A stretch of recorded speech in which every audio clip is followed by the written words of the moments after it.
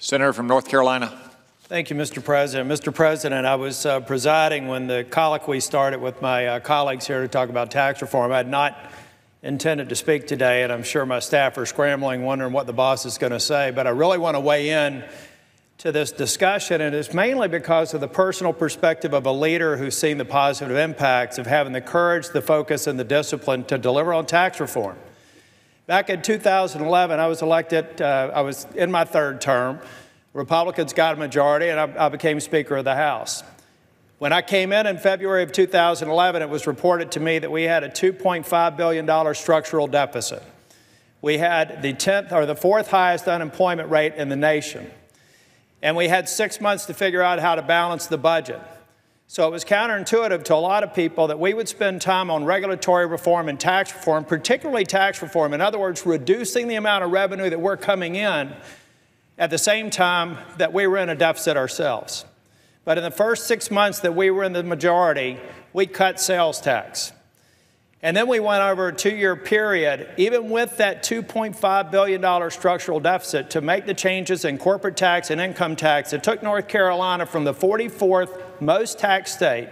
In other words, there were only 5 states ahead of us for the highest tax burden in the United States, now down to 12th.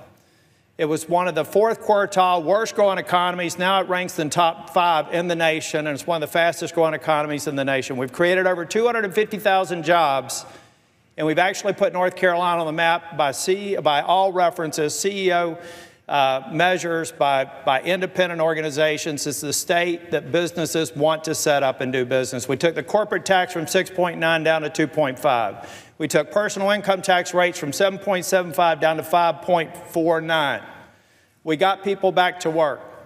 Now, along the way, we had our challenges because everybody in Washington is for tax reform. They're for tax relief. And they'll come into your office and they'll tell you, let's get her going. And then on the side, they'll sit down and say, except for that one righteous exemption that I may need.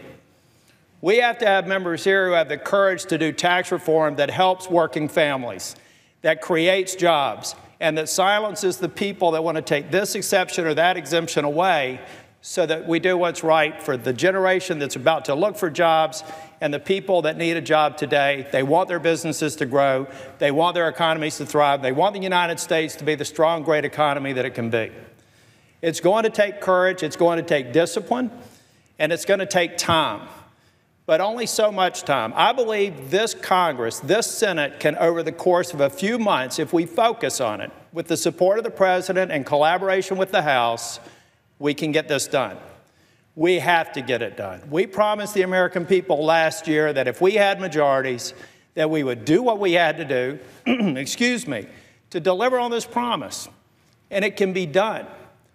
A lot of times people ask me what keeps me up at night. I tell them 2 things: coffee and the national debt.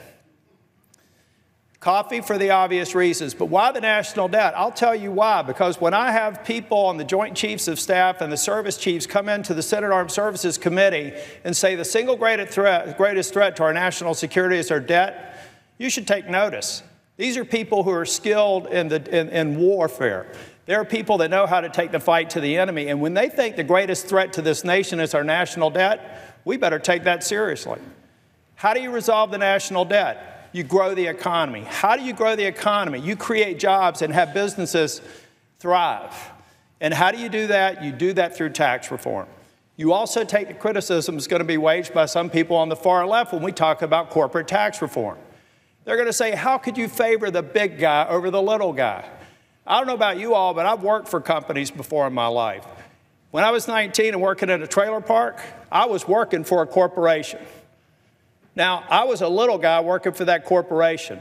And fortunately, in the 80s, we had a president who had the wisdom to know that if you reduce the tax burden on corporations, more little guys like me, that 19-year-old living in a trailer park, could get a job, and a better paying job. Ultimately, have enough money to put myself through school. So when we get into this argument, don't take the bait by some people who will say because we're focusing on corporate taxes and reducing the tax burden on businesses, that that's somehow a guy in a suit that's just trying to help out a business.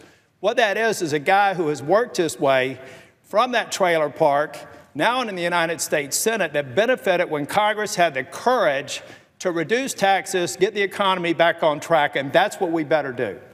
That's what we promised. That's what we're here to do today, and the time is now to get it done. The President's shown wisdom in the blueprint and our leadership here in terms of the broad strokes about what tax reform needs to look like. Now it's our job, each and every individual member of the U.S. Senate and the House, to deliver on the promise, to produce tax reform, to help the little guy and get this economy going to be the great economy that it has been in the past and that I have every reason to believe that it will be in the future. Thank you, Mr. President. And Mr. President, I note the absence of a quorum. The clerk will